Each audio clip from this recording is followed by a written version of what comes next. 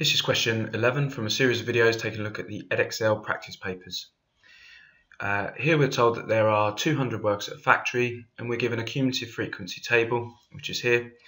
On the grid opposite, draw a cumulative frequency graph for this information. So to draw a cumulative frequency graph, all that we have to do is connect up the end point of each class interval, so here it's 0 to 20, with the cumulative frequency, which is 25. So what this means is there are 25 people aged between 0 and 20.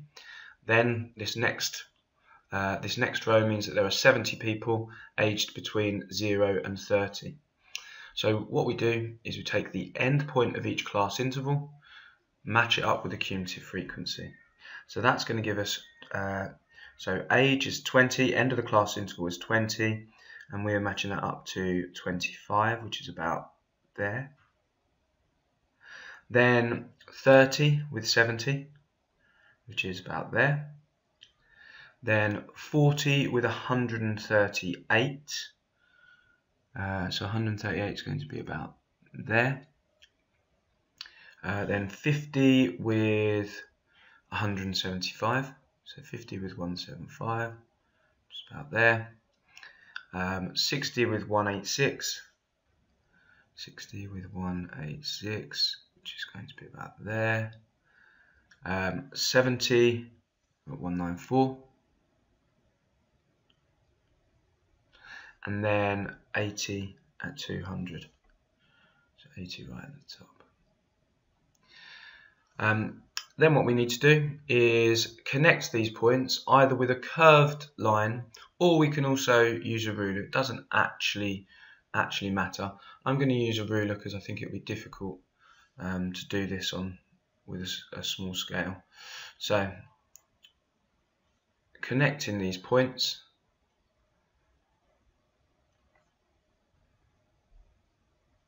with a ruler or with a curved line, it doesn't really make a difference. And that's part A done. Now part B, it says that Graham says 10% of workers at the factory are older than 65. Is Graham correct? A couple of ways that we could do this. First of all, we could work out 10% of 200. So let's do it like this: 10% of 200, which is 20. Okay, so what we would be expecting is that if 10% of the workers at the factory are older than 65, that if we were to go up from 65 and go across, we would come out at about 180. Okay, because that would indicate that at 65 there were 20 people who are older than 65. So let's do that now. So we're going to draw a line from 65 up to our cumulative frequency graph, then draw a line going across. And what we can see here is that when we do this, and obviously it's not great in terms of scale what we've drawn here, but when we do this, we can see that clearly there are only approximately, what does that look like? Perhaps between 10, 9, 8, 7, something around there. Only that many people are going to be older than 65, because we're interested in that part there. So we're saying that, say, 191 or 192 people are less than 65.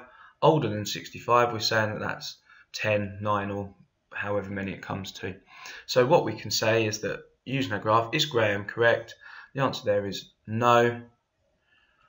And the reason why is because we could then say that there are 9 people older than 65, and which is less than 20.